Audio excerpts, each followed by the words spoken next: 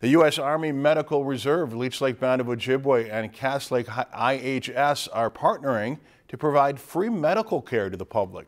The clinic opens tomorrow at the Buganayashi School at 9 in the morning, but you can get in line as early as 8:30. The clinic works on a first-come, first-served basis, so it's best to get there early. Last year, the free service helped more than 800 people. This year, they're hoping to see more than 1,000 people.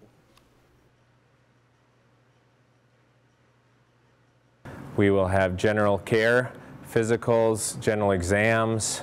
We'll have dental care, fillings. They can pull teeth. We also have 2 optometrists that can check your eyes and write for eyeglass prescriptions.